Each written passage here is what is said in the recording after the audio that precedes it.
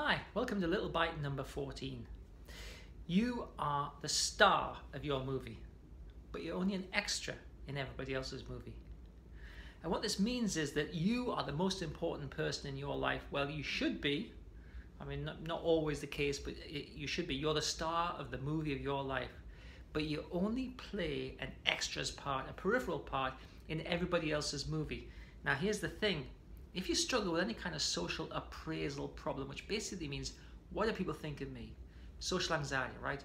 I wonder what they think of me. What do they think that I'm doing? What sort of understandings do they have about what kind of person I am? If you feel that you're watched, or you're being looked at, or you're being observed, you're appraising, or you're kind of like trying to judge what other people think of you, because you are assuming that you're a star in their movie. You're assuming that you're important to them. They might be strangers, and you're assuming that you have a big part in the movie of their lives. You're just an extra. You're a walk-on extra. You walk on and you walk off, and they don't even pay attention.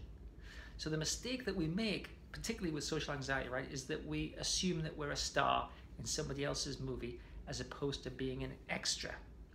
So here's the motto. I mean, I like this, right? Okay. I'm a star in my movie, but I'm an extra in somebody else's, and they don't care. It's a walk-on part at best.